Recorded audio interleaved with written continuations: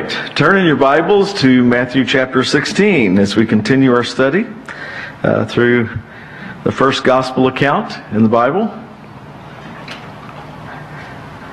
Now, from Matthew 16 on, Jesus is focused on what lies in front of him in Jerusalem and trying to prepare his disciples for it. It's going to be quite an intense experience once they get to Jerusalem. And it's extremely important that they have a solid belief in who he is and what he is about, what his mission has been, and what he is accomplishing once they get there in Jerusalem as he goes to the cross on behalf of our need for atonement for sins. And then, of course, he's going to be resurrected, and then eventually they're going to watch the ascension into heaven and then understand that the Holy Spirit is coming as that invisible presence of Christ for everyone. Now, when he asked his disciples whom they thought that he was, what did he say? He said, "You are the Christ, the Son of the living God." And so he had just told them in Jerusalem that he would suffer many things and that he would be killed and then resurrected. He told them that they would be called on to deny themselves as well and take up their own cross and follow him. And then in losing life, though, for his sake, they would actually gain life.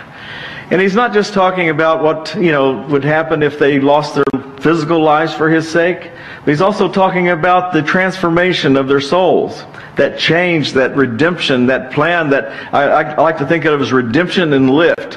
When a person confesses Christ as Lord, they are raised up to newness of life. We talked about that, Michael did there at communion. So that's what he's shared with them up to this point. Then he goes on to look down the corridor of time and listen to what he tells them in verse 27. Matthew 16, verse 27. "For the Son of Man will come in the glory of his Father with his angels, and then he will reward each according to his works." Now, Jesus speaks here of a time that he will return in glory. And note that his angels will accompany him. And one of the things that this tells us, by the way, is that Jesus is not on equal footing with angels. They are his angels, and they are there to serve him and to be messengers at times. They're at his disposal. He's the Son of God. These guys are angels. And so they're his angels, and they'll come with him, he says. And so beforehand in the parables, if you remember those kingdom parables we looked at earlier in Matthew, we saw the angels as those who are going to gather in the harvest. Okay? And I think when you look at it that way, of what we refer to as the rapture of the church and gathering in of those who have confessed Jesus as Lord. And the word rapture means caught up. Listen to what the Apostle Paul says when he describes this future event. In 1 Thessalonians chapter 4, "For the Lord himself will descend from heaven with a shout, with the voice of an archangel, and with the trumpet of God, and the dead in Christ will rise first. Then we who are alive and remain shall be raptured." We'll be caught up, and together with them in the clouds to meet the Lord in the air. And thus we shall always be with the Lord.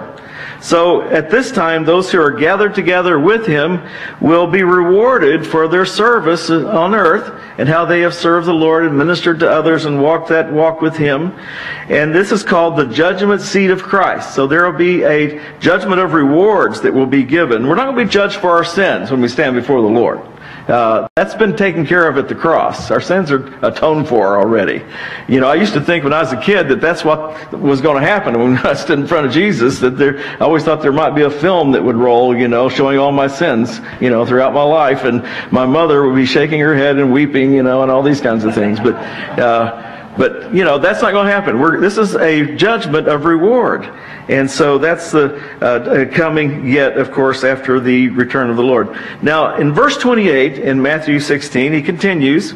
He said, "Assuredly I say to you, there are some standing here who shall not taste death till they see the Son of Man coming in his kingdom." Now, Mark records this just with slight difference here. He says, "Assuredly I say to you that there are some standing here who will not taste death till they see the kingdom of God present with power." It's a present kind of thing. And we're going to see a little bit of what happens when this occurs.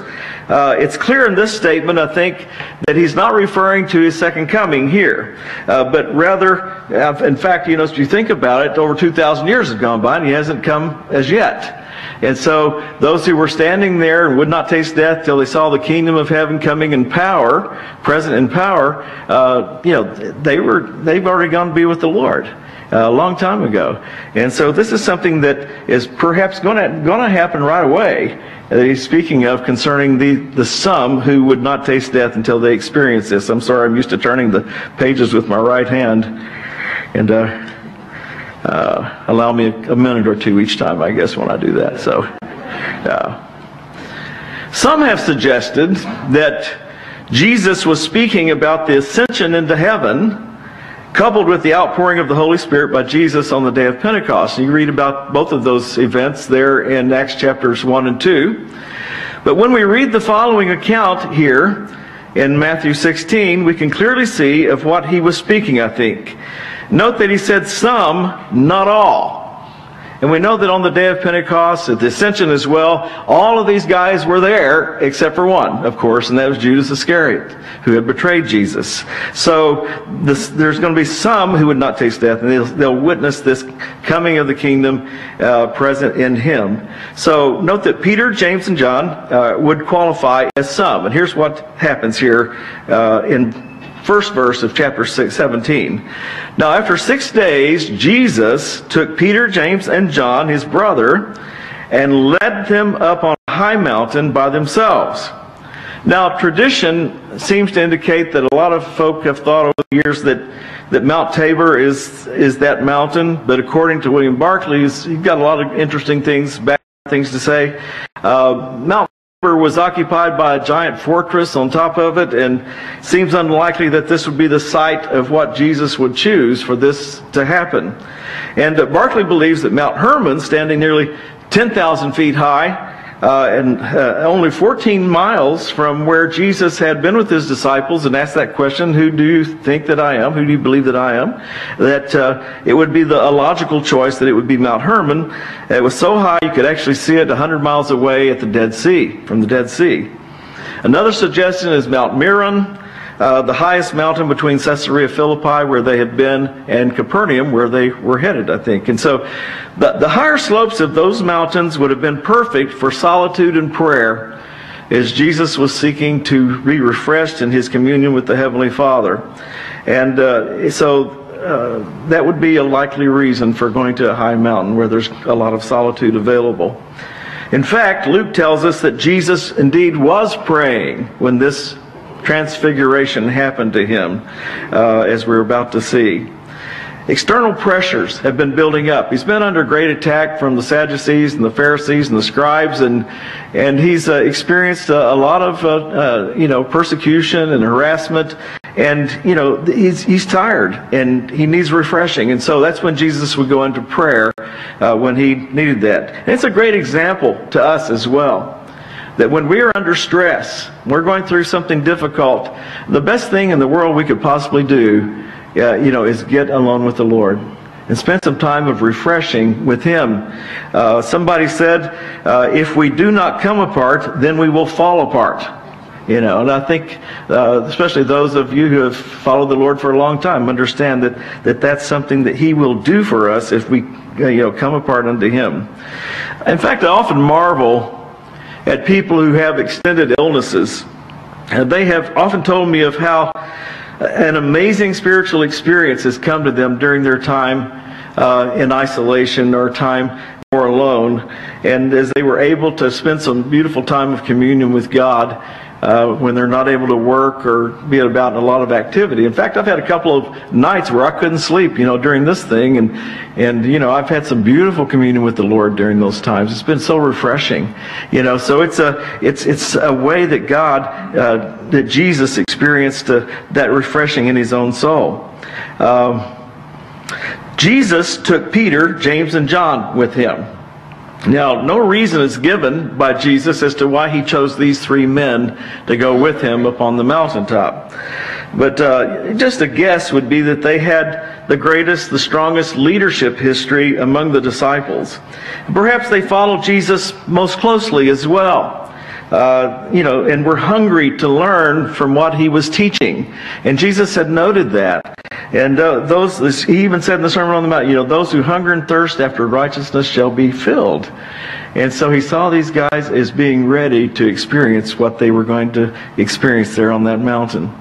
So he singled out these three men. And he did it actually 3 times in the New Testament, the Gospels. And all 3 times the issue of death was involved. The first was when Jesus took them into the house of Jairus, whose daughter had died, and Jesus, after he had removed all of his detractors from the household, he raised her up from the dead.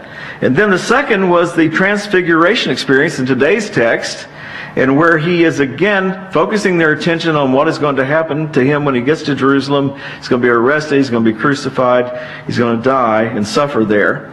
And then the third is the Garden of Gethsemane, where Jesus is preparing to accept his suffering and death as God's will, the will of his Father for him. And so these 3 men were pulled aside toward him in all 3 of those occasions.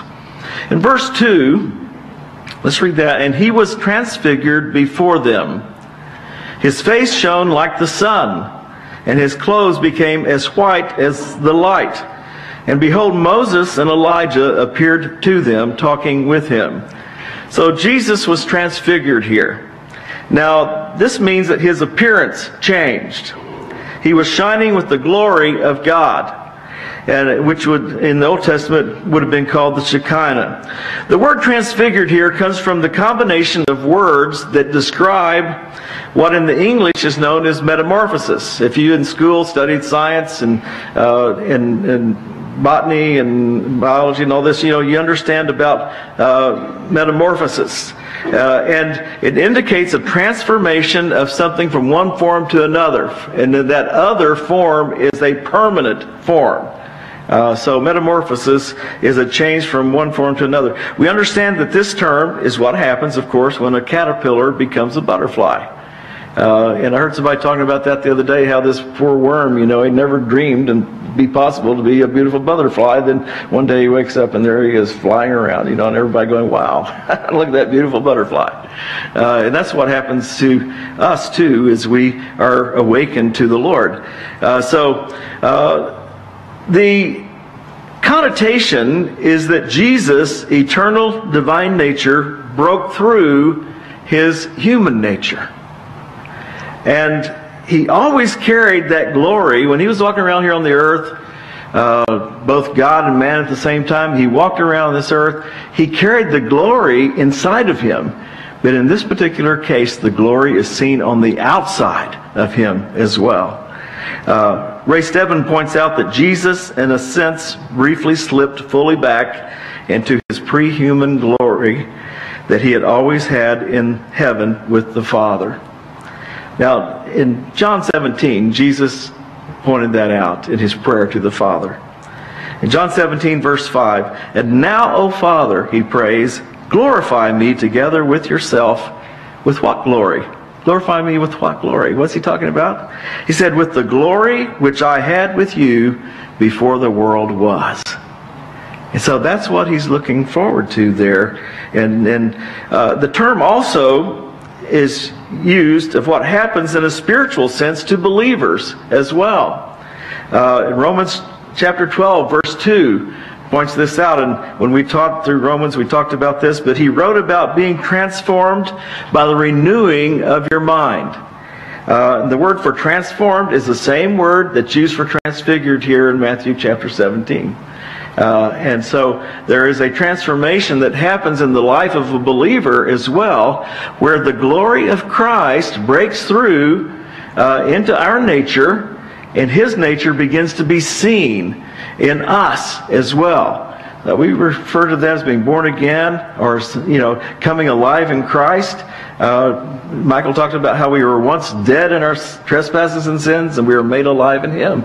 And so that's the glory of Christ that comes to us there. In 2 Corinthians chapter 3:18, he said, "But we all with unveiled face, beholding as in a mirror the glory of the Lord, are being," what? Transformed.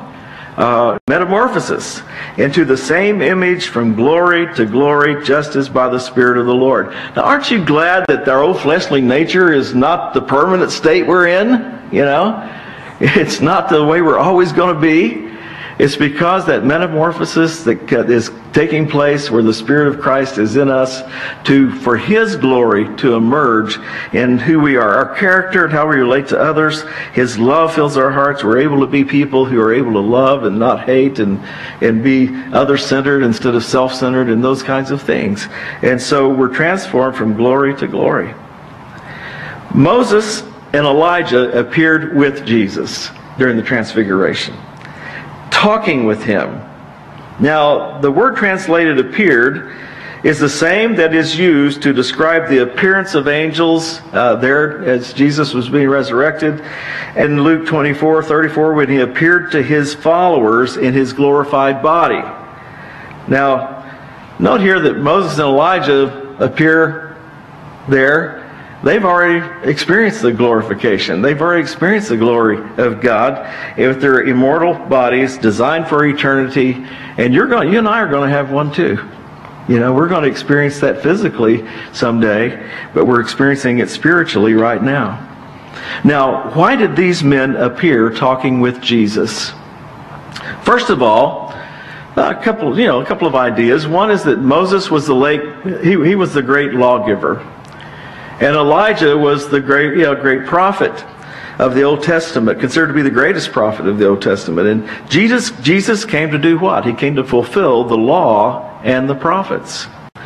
Second, both Moses and Elijah had unique encounters with God in their last day on earth. On Moses' last day, God took him up onto Mount Nebo and showed him the land that was promised to Israel. So he could see there. He never got to go in. But he was able to see where the children of Israel were headed next and experiencing the promise that they'd had for a long time. Then Moses died and God buried him, though his body was never found. Some lesser prophets from Bethel and Jericho warned Elijah that his life was in danger and was about to end. But soon after that, with Elisha, his successor, whom he'd mentored for a long time, as a witness, there were chariots of fire that took Elijah up into heaven to be with God. And he experienced the glory of God in great measure. And then, third, according to Luke, they were speaking to Jesus about what? They were speaking to Him about His departure, about the end of His life on earth, physical life on earth, and what was coming ahead. They were there to encourage Jesus, to be there with Him and help prepare Him for this greatest mission of all, and that was to lay down His life. And He wanted to complete that mission even while He was under great duress. And who better to cheer Him on than Moses and Elijah? These two great witnesses of the glory of God. There's but a twinkling of an eye between death and being alive in the presence of God. We're going to experience that. These two servants of God have been there and done that. Wouldn't you like to have been a part of that conversation, heard what they actually said to Jesus? Well, maybe someday we'll get a replay on that and be able to, maybe some kind of heavenly streaming thing can go on and we can go back and watch it again and hear what was being said, These three disciples were invited to be a part of this. How amazing. But they still had not grasped the reality of what was about to happen to Jesus and to them. They were witnessing, though, a bit of heaven on earth. And that's why Jesus wanted them to be there. He'd already talked to them about binding and loosing on earth what is bound and loosed in heaven. Well, they're getting a glimpse of what that's about right here. You know, the presence of God in heaven coming in and showing up right there on the top of this mountain. You know, moving into the space that they are occupying. And what a beautiful thing. Eventually, as Jesus had described to them that they also would suffer, and the two of them would be martyred, that would happen to them. All the disciples, those early disciples, had been martyred except for one, and that was John. These three, Peter and James, were both martyred. Peter was crucified upside down. James was the first disciple to be put to death by being sawed in half lengthwise. And John was placed in a pot of hot oil meant to kill him, but he survived and then was exiled to the island of Patmos, where he recorded the revelation at the end of the New Testament. And he was the last of the original disciples to die. And what a disciple of God's love John was. In fact, on his dying breath, somebody said, well, what do you want to tell us at the end here, John? He said that he bent over and listened to him, and he just kept repeating, love one another, love one another, love one another. And that was a new commandment that Jesus had given them. Now, in verse 4, we continue to see what happens with Peter. Then Peter answered and said to Jesus, Lord, it is good for us to be here. If you wish, let us make here 3 tabernacles, one for you, one for Moses, and one for Elijah. Now, you know, you kind of get the impression maybe there's a little confusion going on as if, you know, Jesus and Moses and Elijah are all kind of equal here. But Jesus was not the equal of these two men. He was the greatest. He was the Son of God. Luke's account tells us that they had been asleep, these disciples, and perhaps nearly missed the whole thing. Perhaps we would sort of go to sleep on the Lord sometimes. I think Michael talked about that too. You've been reading my notes, Michael. See, I don't know where he is, but, you know, they'd gone to sleep. They'd become groggy, you know, like Michael's mentioned. You know, and sometimes we miss out on something really great that Christ wants to show us or to tell us. And how important it is that we stay close to Jesus. So when He gives us the invitation to experience something special with Him, we'll be right there ready to say, yes, Lord, I'm coming with you. And so with a readiness of what He wants to show us and to say to us.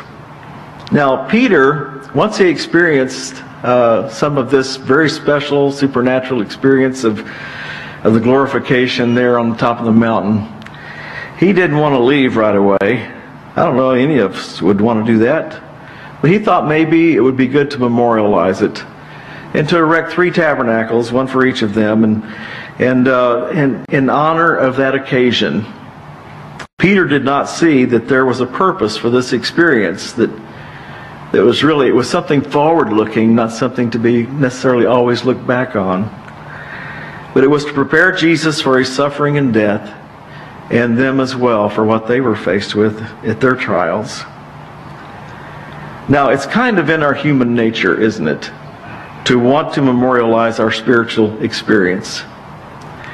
You know, I was raised in a Pentecostal family, and the great Pentecostal revival of the early part of the 20th century took place. It began there on Azusa Street in Los Angeles.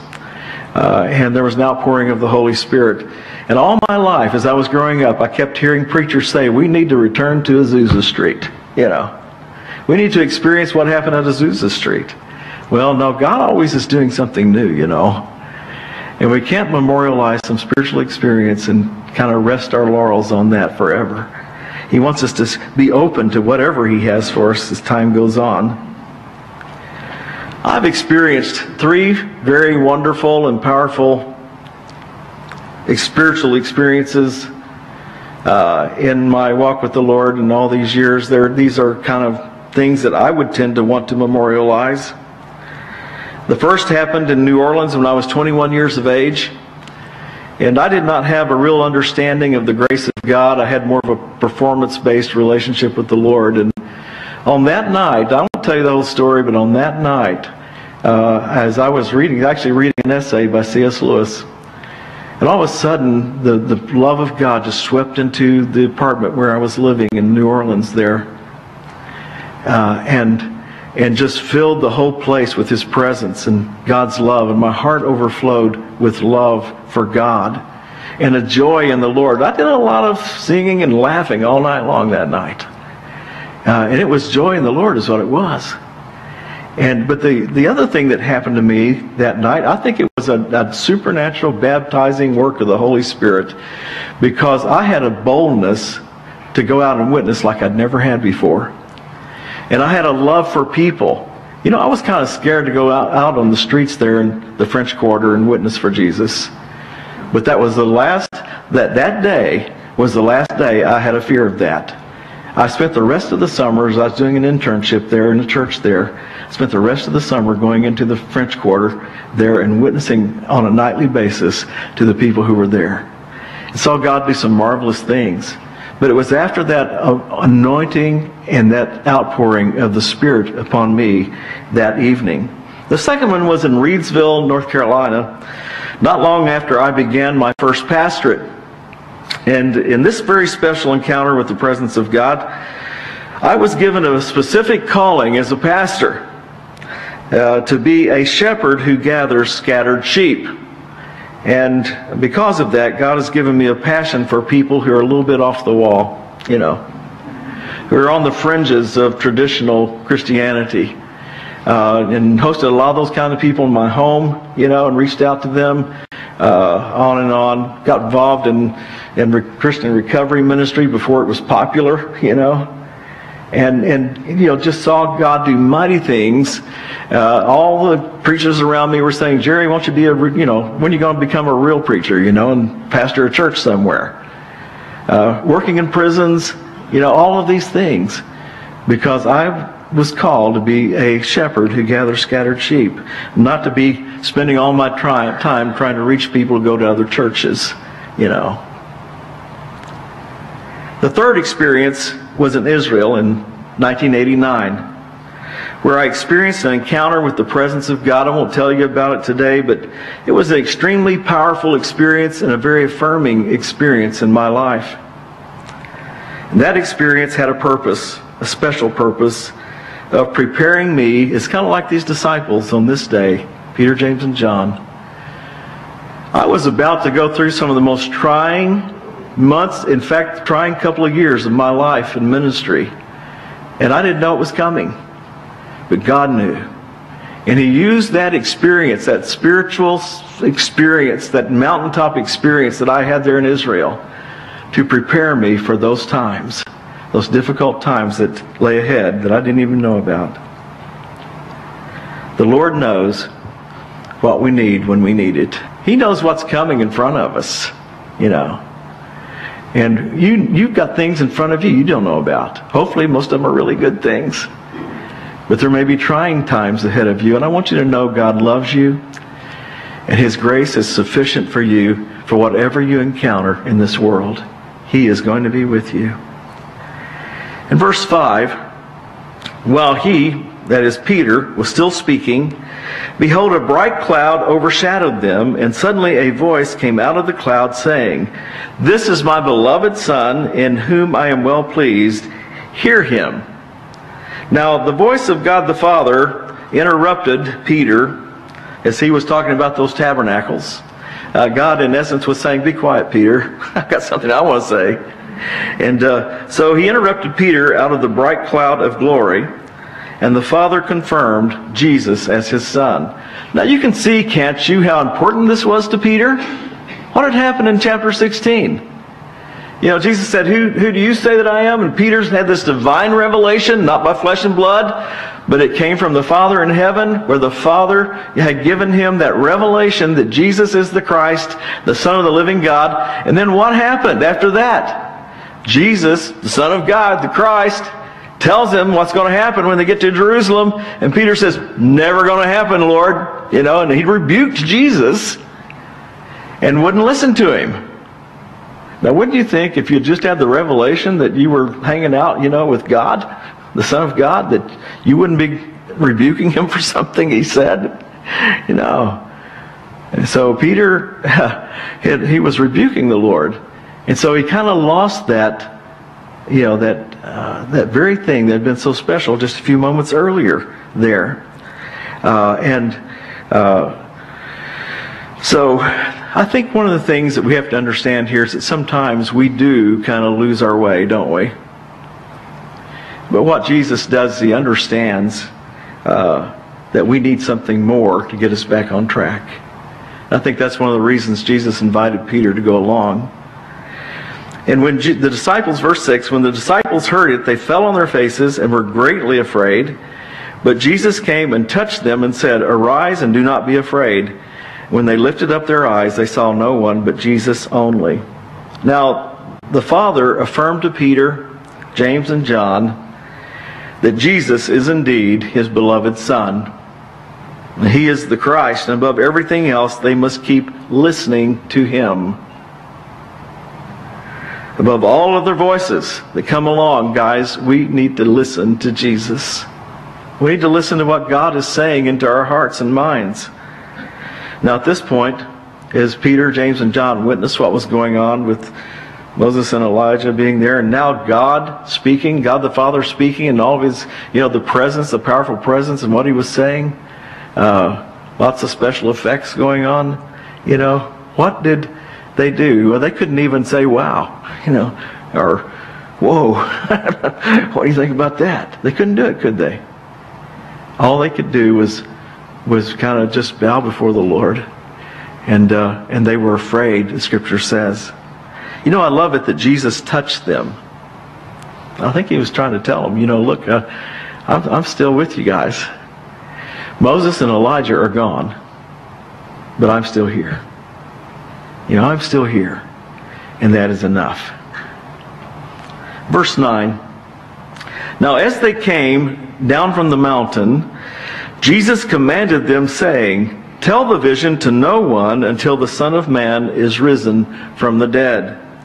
Now I can think of two reasons why Jesus would tell these three guys not to tell anyone about this. And one would be that the other disciples were not a part of it. And you can imagine that certainly some jealousy might arise among them. And how do we know this? It's because what's going on down at the foot of the mountain, Luke tells us this, what's going on is that they are arguing among themselves over who is the greatest among them. Now that kind of tells you something, doesn't it? So if they get down the mountain and say, "Well, guess what we saw, guys? And you didn't get to see," you know. But that would just foster more of that argument, I'm afraid.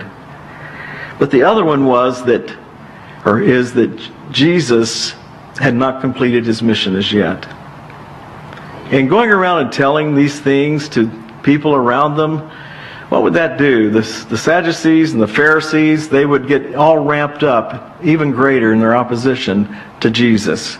And perhaps he would be arrested out of season or out of time from when the plan that God had established was.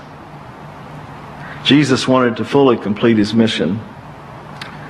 So Peter, James, and John didn't go around giving speeches or having special services to tell about their supernatural experience, but rather they moved on into God's work at the foot of the mountain. And that was God's plan. It was time to come down from the mountain. Verse 10. And his disciples asked him, saying, "Why then do the scribes say that Elijah must come first?" Jesus answered and said to them, "Indeed, Elijah is coming first and will restore all things. But I say to you that Elijah has come already, and they did not know him, but did to him whatever they wished. Likewise, the Son of Man is also about to suffer at their hands." And then the disciples understood that he spoke to them of John the Baptist. Now Malachi, the last prophet that we read from in the Old Testament, spoke of Elijah preceding the coming of the Messiah as a messenger preparing the way of the Lord. And Jesus reveals here that John the Baptist was one as Elijah. In the likeness of Elijah, he had come preparing the way for him. Now, what does all of this mean to you and to me? What does it tell us about our relationship to God? What has God been saying to you? Now, you're probably not going to answer that, although maybe a couple of you would. Maybe talk about it after service today. But let's for a moment go back to Peter's confession of faith. What a great moment. What a great moment in his life. And then to hear the affirmation of Jesus that upon that confession of faith, he's going to build his church and the gates of Hades will not prevail against it. They didn't understand fully what that meant at that time. But what a powerful affirmation in Peter's revelation that had been given. He told Peter and the other disciples that he was giving them the keys to the kingdom of heaven. Another great affirmation. Wow. And that meant that they would be able to discern what was bound and loosed in heaven as it is upon the earth. Now, not yet long after this, when he contended with Jesus about his prophecy concerning his arrest and his crucifixion and his resurrection, Peter, of course, as we said before, rebuked Jesus, and he vacillated between hearing the voice of the Father from heaven and hearing the voice of his own fleshly nature. Can you relate to that? You know, sometimes our voice within us, speaks louder than the Lord's voice sometimes, doesn't it, to us? But something very powerful happened. Jesus asked Peter to go up on the mountain with him. And Jesus was enveloped in the glory of the Father from heaven, receiving a visit from Elijah and Moses. Peter was there at the invitation of Jesus because Jesus knew he needed something more. He let Peter in on it. And what he showed to Peter, and I hope he's showing this to you and to me as well, is that heaven is not necessarily some faraway place. When he, the Son of God, is with him, heaven is with him. Do you see that? The kingdom of heaven is Jesus. And it's wrapped up in Jesus. Wherever Jesus is, there is the kingdom of heaven present with power. And so, instead of continuing to listen to the voice of the flesh, we can now listen when you're in the presence of Jesus. You see that there's a voice that the Father speaks again. That confession of faith is valid. Jesus is the Christ, the Son of the living God. And this verified once again to Peter the message he had first heard. Now all of this, as we look back, has the purpose of preparing Jesus, as Moses and Elijah talked to Jesus about his coming departure, is to prepare Jesus for what is ahead. And prepare the disciples as well, that they would not be left alone. Jesus, on the night of the Lord's Supper, what would he tell them? He said, you're not going to be left alone. I'm going to pray the Father, and he'll send you the Spirit of truth who will be with you and who will dwell in you. You're not going to be orphans. You're not going to be left alone. I will be with you as the Holy Spirit. And so, what a great thing that is to know for us as well. That when Jesus, we can't see Jesus physically, can we? But we know that his presence is in his Spirit with us. And so we can still hear his voice. We can hear from God the Father. And we are not alone. The very presence of heaven is with us. So here's what I want to, this is what my heart, as I was praying on how to close out this morning, this is what came to my heart to share with you. That the presence and the glory of heaven is near us when we are encountering difficult times. Through Jesus, heaven becomes accessible to us when we need it the most, to guide us through every crisis that we are faced with. And though we may face overwhelming things in this world, the light of heaven and the affirming voice of the Heavenly Father in heaven is just a moment away. Some of you are going through trials right now. Some of you have family issues that you don't know how to handle. You're not sure how you're going to get through it. Some of you are just really against the odds. I mean, things are really pushing you against the wall. I want to tell you that heaven is near. Heaven is near for you, and God wants to guide you through that crisis. We may not see Moses and Elijah, but when we believe and we call on the name of Jesus, the door of heaven is unlocked, and we receive whatever we need to deal with those difficult times. Do you believe that? You know, Jesus is here for you right now. Those of you who are going through something right now, He is here in our midst right now to minister to you. Even in the Old Testament, we hear from David as he wrote about this very thing in Psalm 61. We used to sing this psalm and wouldn't mind singing it again sometime. Hear my cry, O God. Attend to my prayer. From the end of the earth I will cry to you. When my heart is overwhelmed, lead me to the rock that is higher than I. For you have been a shelter for me, a strong tower from the enemy. I will abide in your tabernacle forever. What's a tabernacle? It's where the presence of the Lord is, you know. And I will trust in the shelter of your wings.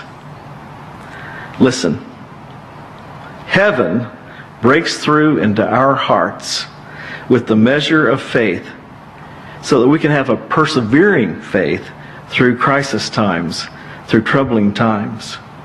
So perhaps, again, here this morning, someone is facing a crisis in your own life.